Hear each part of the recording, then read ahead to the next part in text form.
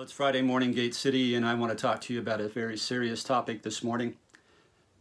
All of us are aware of what has happened in our country, in Minneapolis, with the unwarranted death of George Floyd and the aftermath that has ensued because of the injustice that is being laid bare before our eyes of how he was treated.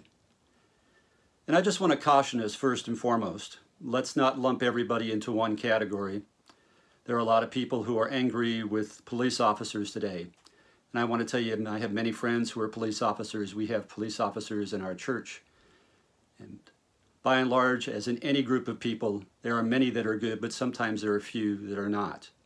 And those few do not determine for the whole what kind of people they are. Because that is really what brought us to this moment. That's what racism and bigotry is all about.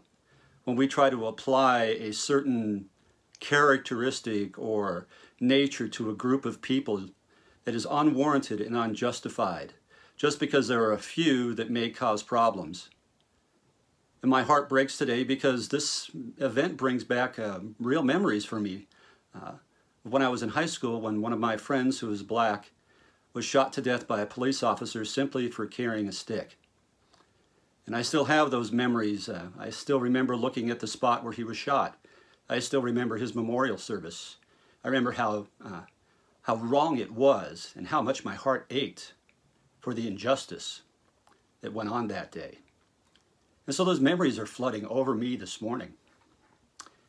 And you can't stay silent as Christians because God calls us to stand up against injustice. God calls us to seek justice. In fact, 3 times in Proverbs today, chapter 29, he speaks about justice. In verse 4, he says, "By justice a king gives a country stability." In verse 7, he says, "The righteous care about justice for the poor, but the wicked have no such concern." We are the righteous. We need to care about justice. It also says in verse 26, "Many seek an audience with a ruler, but it is from the Lord that one gets justice." And that reminds me of the real truth here and what we as Christians need to be doing.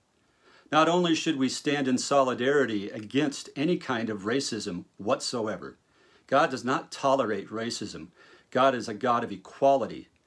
Jesus died on the cross for every person on the planet.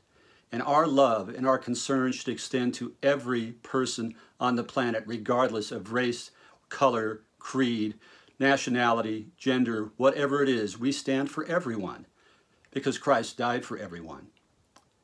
But if we think we're going to find real justice by running to our rulers and asking them to fix everything, that's not where it's found. Real justice is found in the Lord.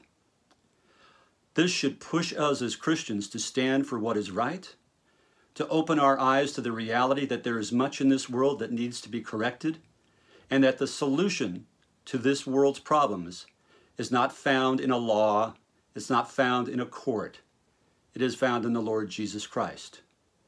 And it should embolden us to share the message of Jesus with the world, the message that every life matters, the message that justice is important to God, the message that we as Christians stand arm in arm with our brothers and sisters every day, because that's who we are. So today I ask that you would stand in solidarity with each other and cry out to God for justice and ask that he gives us the courage today to stand up for what is right no matter what. Guys, I know it's a serious day and it's a serious time. My heart is hurting for our country. My heart is hurting for the families who've been affected. And I ask that you pray. I ask that you lift up this whole situation to our Lord Jesus Christ, the only one who can bring about true justice. God bless you. Have a good day.